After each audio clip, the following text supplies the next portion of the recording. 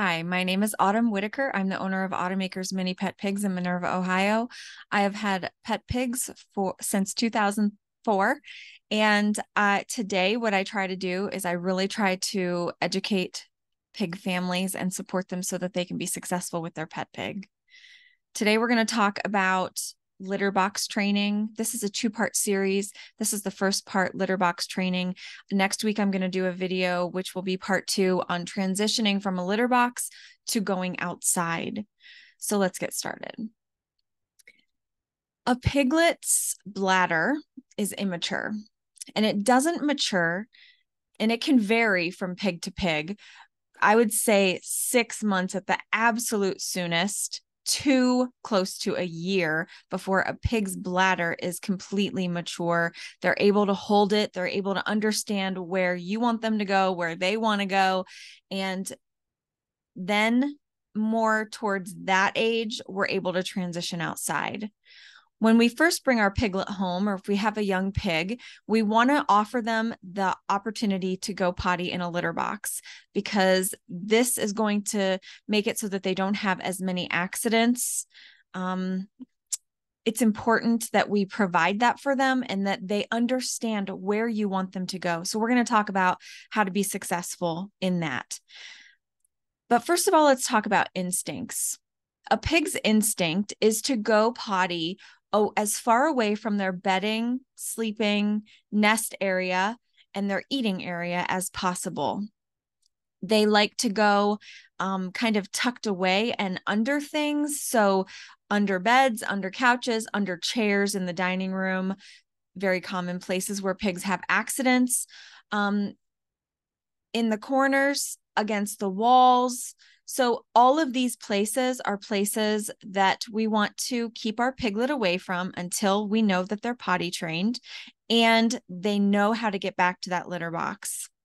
Now, when it comes to litter box training, in order to set them up for success, we want to put them in the places, the litter boxes, in the places where a pig naturally wants to go potty. We don't want to fight those instincts. We want to roll with them, and we kind of want to capitalize on those instincts.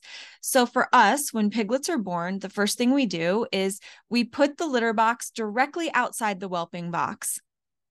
For the first week, they go in the whelping box because they can't hop out yet. And where do they go? They go against the walls all the way around, usually as far away from the heat lamp as possible, but it just depends. So they're going to go there. Now, after a week old, then they start hopping out of the litter. They start hopping out of the whelping box. So what we do is we put the litter box directly outside the whelping box. When they hop out, they're hopping right into the litter box. They can sniff it, and their brain understands what this is for. This is to go potty. And remember that pigs always follow their nose when it comes to where they go potty, unless they absolutely cannot hold it and then they're just going to go anywhere. So again, for us, we capitalize on that fact. Did you know that mother pigs potty train their piglets? They do, because piglets are smart enough to know where mommy goes is where I need to go. So they follow their nose. Their nose tells their brain where they should go. So by us having these litter boxes put right there, then it gives them the opportunity to understand what that box is for. Now, week 2, we take out the whelping box, and the piglets are just in a 10 by 12 area with their mother. And what we do is we put litter boxes in 3 of the corners. The heat lamp and their bed is in one corner. The litter boxes are in the other 3 corners. And sometimes if they're going potty against the wall, then we'll line the whole wall, and we'll line 2 walls completely solid with litter boxes, because then what that does is it helps them to be more successful. They're much less likely to have any accidents because they've got all this space to go potty and they know where to go. Again, our litter boxes, even though our mother pigs don't go potty in the house, our litter boxes are used from past litters. There's no way we're scrubbing that scent off, even though we clean them really well. They can still smell it because their sense of smell is like their superpower. They can smell. It's just amazing how strong that sense of smell is. So that's really good for us, because then we don't have to let the mothers litter box train them because the mothers go outside, which is awesome because then we don't have to clean that up.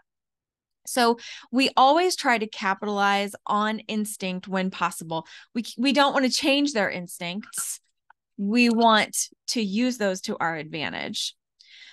So now that we know where to put the litter boxes, then we need to talk about what are we going to use for a litter box? So what are some litter box options? We use Do More rabbit pans. And as far as I know, I mean, our Tractor Supply has two sizes. They have a square size, which is probably like a 2x2. And then they have a rectangle size, which is probably, I don't know how big it is, maybe close to 3x2, maybe. So they're a nice size. We don't have to have a million of them. We have 3 fit exactly right on all of our walls in our piglet area. So that's what we use. And the reason that I like them is because the bottom is textured. It's not slippery. So even when it's wet, the piglets don't slip around in them. Another reason I like them is because they are kind of on the big side. I don't have to carry out 50 little cat litter boxes. They're much easier for us. Another reason I like them is because they're large, and even our adult pigs, sometimes our females, when they are in labor or they're farrowing, then they can use those litter boxes if they can't hold it, because sometimes if you're a woman, you understand, sometimes you can't hold it. And even though we take them in and out several times a day, it's always there for them if they need it. So I don't have to buy different litter boxes for piglets and pigs. So if you have one pig, then the litter box, these rabbit pans by Do More, they're specifically Do More rabbit pans. I've seen other rabbit pans that do not have a textured bottom that are sold on Amazon. I do not like those ones as much because they get slippery.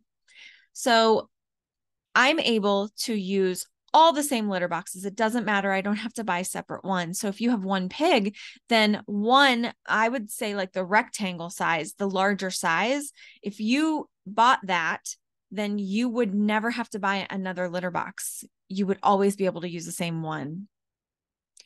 Other options, you can absolutely use small kitty litter boxes while your pig is little, but they're going to quickly outgrow that. I'm not opposed to them. We have a couple that we use that have, they have like a grate in the top that comes out, and then underneath you can put any litter that you want to put under there to soak up any urine. Just makes cleanup a little easier. We use those sometimes. They're not my favorite, and the piglets are smart and they know how to take that grate off the top, and they get in and they rip up any of the litter that's underneath. So they're not my favorite. I will use them at times, but only when absolutely necessary. A lot of people use a, what are they called? Like a wrapping paper tote. They use that for their pig, again, because it is a nice size and the pig can get in it and then the urine is contained. It is not, it's not massive. It's not going to leak, all that stuff. Also, many people use a kiddie pool, and a lot of times what they'll do is they'll cut out, the front of it so that the pig doesn't have to hop in. They can just walk right in, and then in the back they might use their litter for the pig to go potty. That doesn't appeal to me. I know many people who do it and it works very well for them, and more power to you if that's what you want to do. I don't really care for it because for me, I don't know how I'm going to clean that out. That's a huge job to carry outside. And then because it does have the cutout, I'm afraid that it's going to leak. If I tip it, it's going to leak. I don't want to get that on the floor. So, that's always an option. If your pig is solely indoors and you don't ever let them outdoors, which I don't think is good. Pigs need to have time outside. And going potty is just a great time to be able to have that time outside. So, but everybody's different, and you have to do what works best for you and your pig. If that works well for you, then by all means do it. I'm just sharing today what works best for me. Now, when it comes to litter options, there are a couple options. So let's go over what they are. So first of all, You have washable pee pads. Many people use them for their dogs. I used them for a while. The con of them would be that they are expensive. My pigs rip them up. Somebody's always ripping them up. Also, another thing, the mothers a lot of times will drag them to their bed, and they're soaked and they're nasty, and they drag them over and they put them in their bed, and then all the piglets would sleep on them, and then they would all stink. And so I stopped using those real quick. I also tried disposable pee pads. A lot of people use those for their dog as well. I did not like them because the pigs rip them up and then they chew on them and they try to eat them. And I'm so afraid it's going to cause a blockage. So I do not use disposable pee pads. I will use them in the litter box that has like a grate on the top. I'll put them underneath, but I watch them very closely to make sure that they do not get that grate open. Another option would be, there is a litter that you can buy. Now remember, kitty litter that's clumping is always a no. You cannot use that with a pig. Pigs eat everything. They taste everything. They're going to eat the litter. Depending on how much they eat, it can cause a blockage. It is horrible for pigs. Plus, they have a lot of toxic chemicals on them, so you can inevitably poison your pig. Do not use kitty litter that is clumping. Okay, nothing like that. What you can use is there is some litter that is recycled newspaper pellets. So it would be, I know of two. One that I've used is called Yesterday's News, and it's fine. The piglets do chew on it. It won't hurt them. It's just recycled newspaper. But the reason that I don't care for it is because the piglets get in it, they play in it, they root it, and then it goes out over. I bought one bag of that stuff and I never bought another bag because it created such a huge, massive mess that I did not want to have to deal with that anymore. So I did not buy anymore. And so I don't care for it, but many people use it and it works great for their pig. It's definitely something that you can use. And especially if you just have one pig, I didn't find the need to constantly change it because it absorbed the smell. All I did was just kind of pick up the poop with some toilet paper and flush it. And then I only had to change it every couple days. And that's with a litter of piglets. Another option would be the horse equine pellets that are bedding. They're fine. You can use them. Again, I'm not a fan just because of the way that pigs root on them and then they make such a mess. I was constantly cleaning up that mess and I did not enjoy that. What else? Some people might use sand. Some people might use wood pellets or, wood chips or sawdust or something like that. I'm not a fan of those things because of the fact that the pigs just make such a huge mess.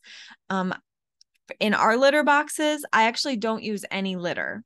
Because the Do More rabbit pans are textured on the bottom and they're not slippery, then when my piglets go potty in them, they normally stand right up against the wall. They all go, and there's plenty in there. There's plenty of space so that they don't have to stand in their own yuck because they don't like to do that. Then what we do every morning is we carry them out the back door, dump them in the weeds, spray them off with a hose, and bring them back in. And it works great for us. Also, if it's really cold outside or something, I could also easily wipe them out with a paper towel and some spray, some non-toxic spray. Of course, you do not want to use any like heavy cleaning, like 409 or Clorox or anything like that. You don't want to use that with your piglets. They're going to eat it. They're going to taste it, and it's going to make them sick. So you use the litter option that works best for you. All right. So when it comes to accidents, inevitably there will be accidents, especially if you're bringing home a new piglet, because your litter box is probably clean. They're not understanding what it is. They're probably going to pee on their blankets. Don't spend a lot of money on bedding or blankets when a piglet is young, because inevitably they are going to go to the bathroom on them. Or if they don't potty on them, they're going to root them until they go into the litter box, and then they're nasty. So don't spend a lot of money on those things. I know that's a temptation in the beginning, but don't spend a lot of money. Go to Goodwill, get blankets for $2 and $3. And then when the piglets when they go to the bathroom on them and you have to wash them 50 times, when they rip them up, whatever they do, it's not really going to matter because they cost you $3. Also, a little tip, when you buy blankets, get a wide variety of colors and textures and all different things, because this keeps your piglet open to change when it comes to those things. All right. So let's talk about a few things. 2 tips here in order to successfully litter box train your pig. So number 1, the first thing that you want to do is when you bring your piglet home, you want to make sure that they have their own small area. And the reason for that is you want it to be just small enough for a litter box, a bed, and just a little bit of space, like 4 by 6, very small. Even if you're bringing home a new pig, having a small space for them is ideal, because number 1, it's going to teach them, it's only going to give them one option of a place to go potty, and that's in the litter box.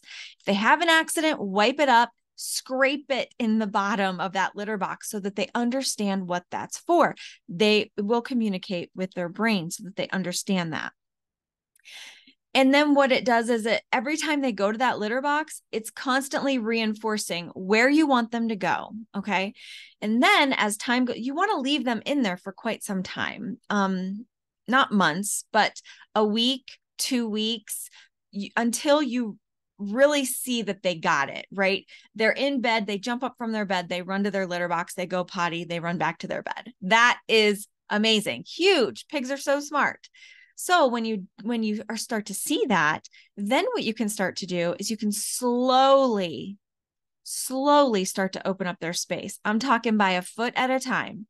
So first we're in this 4 by 6 space. They've been in it for a month. We bring them out to hold them and to cuddle with them and go for walks outside, and maybe bring them in the kitchen while we're cooking or whatever. We're playing with the kids somewhere.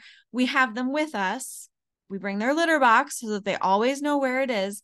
But when we decide that we would like to give our pig free roam of our house, it's best to open up space little bits at a time, like a foot at a time. Because if you do that, then think about it. You come in your house, you walk through it once and you're like, okay, you have a floor plan in your head, right? You know where everything is. But your pig is coming in blind. They have no idea what the floor plan is in your house, even if your house is small or maybe your house is huge. Your pig is not going to know how to get back to that litter box. So by opening up space, just little bits of space at a time, then what you're doing is you're giving them a floor plan, and you're also just giving them enough space to where they can physically get back to the litter box without having an accident. So I would never give my pig free roam of the house until they were potty trained to go outside. And even then I would probably wait 6 months. So I'm talking a year and a half before I would ever feel comfortable giving my pig free roam of my house. So slowly opening it up allows them to build that floor plan in their head, and it allows their bladder to mature as it does slowly so that they can always get back to the litter box.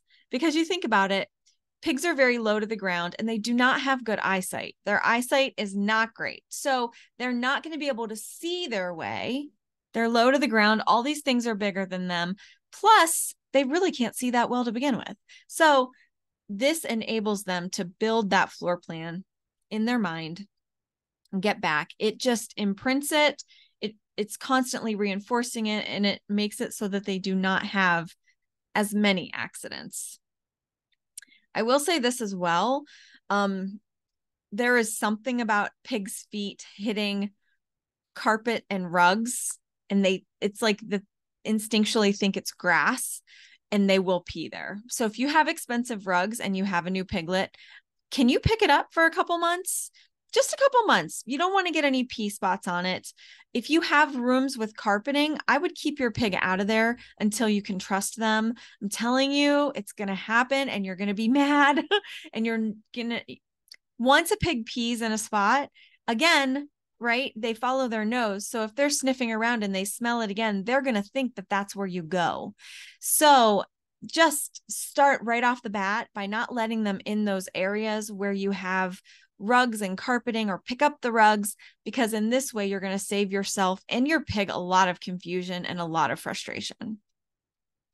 Now, when we're talking about areas for a pig, what kind of area could it be? Something like a 4x6 play yard, but it's going to have to be reinforced. You can't just stick a plastic play yard and think your pig's going to stay in it. It's going to take 2 days and they're going to be you're going to come home. They're not going to be in there. You're going to find them somewhere else in the house. I like to use an extra large size wire dog crate. They're inescapable. Just make sure the door is shut and latched, and a litter box, a square Dumore rabbit pan fits in them. So it's really nice when you can't be watching them, then that's where they can be. Also, a lot of people use like a very small bedroom or a small closet, or I guess a bigger closet, a laundry room. You just have to be careful that they're not going to be able to get any detergent or anything like that if they are in a laundry room. You just want the area to be small enough that they only have one option to go potty. That's the key. And number 2, I actually already said it. If and when they have accidents, clean it up with a paper towel and wipe it in their litter box if they're just not getting it. This is a game changer. It really does help a lot. All right, now just a little bonus here. I get so many calls from people from all over the world saying, my pig is peeing all over my house. What do I do? How do I stop them? I don't understand why this is happening. So in my experience, it happens for 2 reasons. Number 1, we talked about giving small amount of space. And the first reason is that your pig is having accidents is because they have too much space. They can't get back to the litter box. They don't understand to get back to the litter box, or they're just too plain too lazy. They just don't want to go back to the litter box. So you need to take that space away from them so that they only have one option, and then again, slowly open it up. The second reason why pigs are peeing all over the house is because you're giving them way too much water. Imagine if you drank a gallon of water in a day. How many times would you be going to the bathroom that day? 20? A lot? And so it's the same with a pig. When they don't need gallons and gallons of water. Yes, they need water, but they don't need gallons of water. And pigs drink for all different reasons. They drink because they're thirsty. They drink because they're hungry. They drink because they're bored. They drink because they just like the feeling of putting food in their mouth and swallowing, because it just gives them satisfaction. Some just like to play in the water. So if you're leaving water down for them all the time and they're drinking gallons and gallons, they're drinking too much water. So you can safely pick that water up, offer them water a couple times a day, let them drink whatever they want. And then when they walk away from the water, pick it back up and offer it again in a couple hours. By doing this, you are going to save yourself so much craziness and frustration and anger at your pig. People actually get rid of their pig because of them having so many accidents when they don't realize that if they just change these 2 things, then they will stop having accidents. Like I mentioned, next week, I'm going to talk about transitioning to going potty outside. It's very easy to do, and pigs are so smart. So I'm looking forward to that. I hope you are too. I will see you back here next week. And in the meantime, if you need help with your pig, please do not hesitate to reach out to me. This is what I love to do. I love to help people with their pigs so that they can have a good pet pig experience and not a crazy one. So feel free to email me. My email address will be below, but it's also autumnacresminipetpigs@gmail.com. And I thank you for being here, and I'll see you next week.